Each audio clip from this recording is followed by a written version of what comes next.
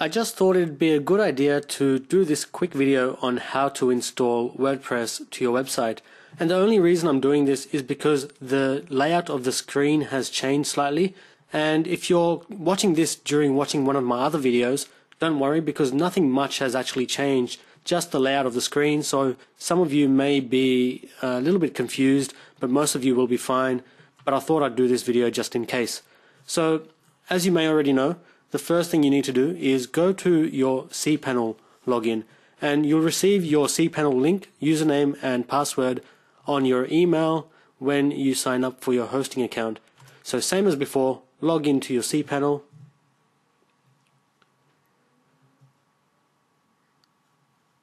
Same as before, go down and look for the software and services section, then click on quick install.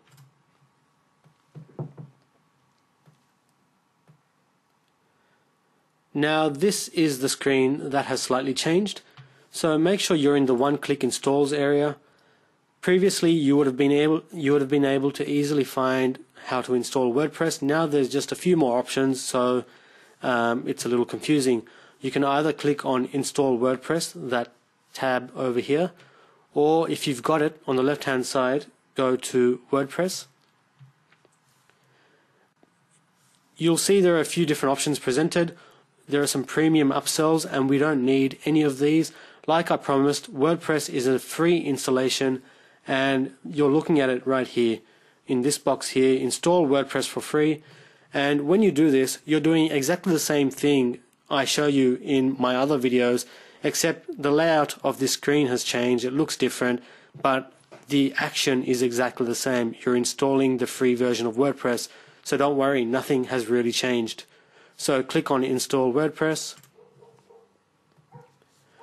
Your website should appear in this box here automatically. If it doesn't, just select it from the drop down below. I'm going to be using this as the demo. Ensure there's nothing in this box here, so there's absolutely nothing in there. Leave it blank. For admin email, enter your own personal email address, one that you can access. Blog title is the same as the title for your website, so if you've got a shop name, a business name, whatever that is, enter it in here. Admin user, I like to leave that as admin, and then enter your first and last name.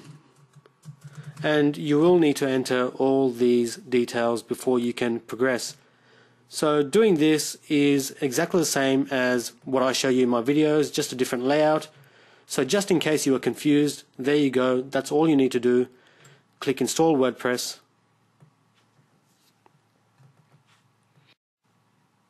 You can see up the top your installation is running and is now complete. Click here to view notifications.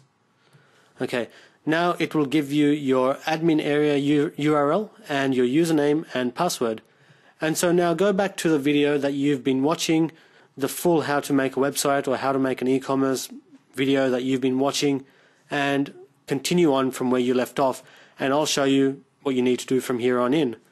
The next step involves logging in to your admin area, that URL there, your website /wp-admin, using your username and password. Keep in mind, sometimes it can take about 20 to 30 minutes for this to be activated, so if you get a blank page, come back later and try. But anyway, go back to the video you were watching previously and continue on where you left off. If you have any questions for me, please do ask in the comments and I will be happy to help you out.